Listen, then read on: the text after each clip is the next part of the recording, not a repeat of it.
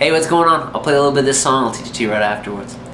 Yeah, wanna put this song on replay.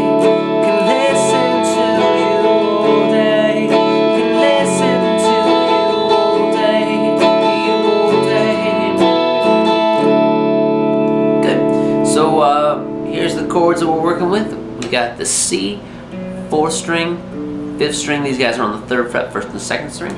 It's a C add 9 works as our C. E minor, 2nd fret, 5th string, 4th string. These guys stay. It's like an E minor 7 works as our E minor. And then D, just bring this guy down to there. He's now on that 3rd string. These guys remain once again. And that's a D sus4 works as our D. Strumming pattern I'm working with is kind of like down, down, down, down, up, down, down, down, down, up, down, down, down, down, up, down, down, down, down, up.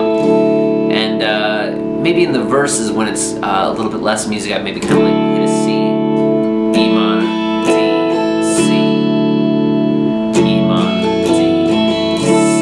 Good. So let me do a little bit of the song. Call out chords as we go. We'll start from the chorus, but it just does the same 3 all through the whole song. Start from C.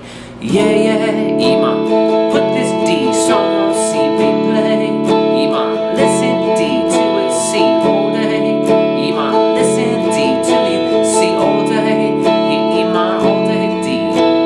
C 2, 3, 4. E minor 2, D 2. C 2, 3, 4. E minor 2, D 2. That's the song. Hope it helps. Thanks for watching. See ya.